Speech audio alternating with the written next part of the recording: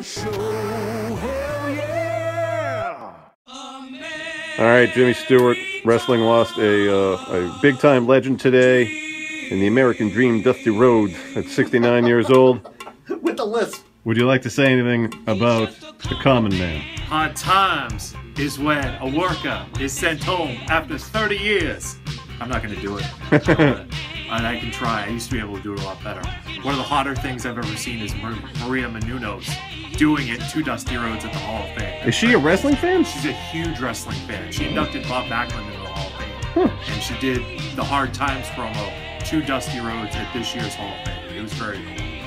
Dusty Rhodes will forever be remembered as somebody who invented Starrcade for WCW and the NWA. He invented the War Games match for the NWA. He was the common man, and Vince McMahon put him in polka dots, and he still made it work. And he's responsible for the Bray Wyatt character that you see on television today.